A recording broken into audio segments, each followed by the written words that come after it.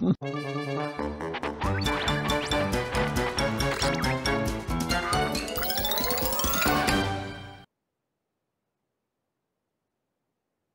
this?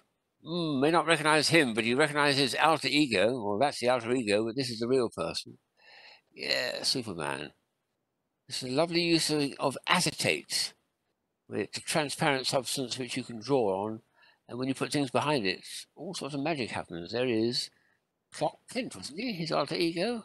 Just an old-looking businessman, and turns into Superman just by sliding the card down and cutting out part of the design work.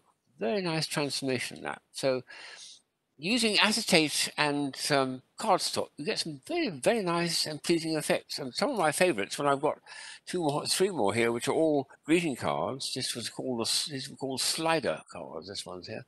But here's one of them, which I think is absolutely charming. Let's have a go with him. So, man looking out of a window, looking a little bit sort of mournful. And when you slide the thing back, magic, magic, magic. Yellow comes into the sunroom. Oh, look at that smile suddenly appears. Any more? Oh, yes, an extra message as well. That's very nice. And when you close it again, it goes back to the first state. Oh, it's just done by having a card going over. So some of the print is on the front surface, which is acetate, and some of it's on the back surface, which only appears when you've taken away the slider card, which is obscuring it. It's a very nice bit of design work. Oh, pretty Britain, that one. And this is the second one. These are both about sort of 30, 40 years old, I think it is. So this is a little bird. Somehow he's able to pick up a watering can. That's pretty clever, isn't it?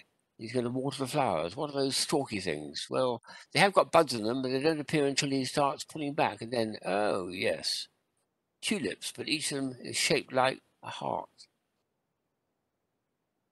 That's a very nice bit of artwork, all the way up to the end. And it doesn't come off at the end either, so let's push him back again. He's now unwatering the grass. Aren't they beautiful? Very nice design, these. And there's one more which is funny because it goes the wrong way, as it were. It's a clown in all black and white. But if I pull this bit down instead of pulling the other bit up, this is what happens.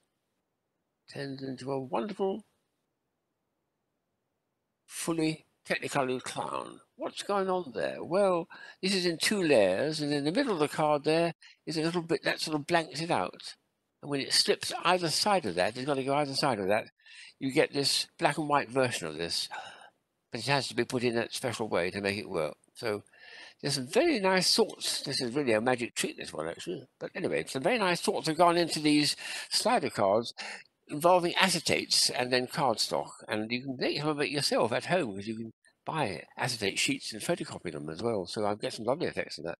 Something to look out for. And if you can come up with something like this, well, you're really doing something. Perhaps you better go into business.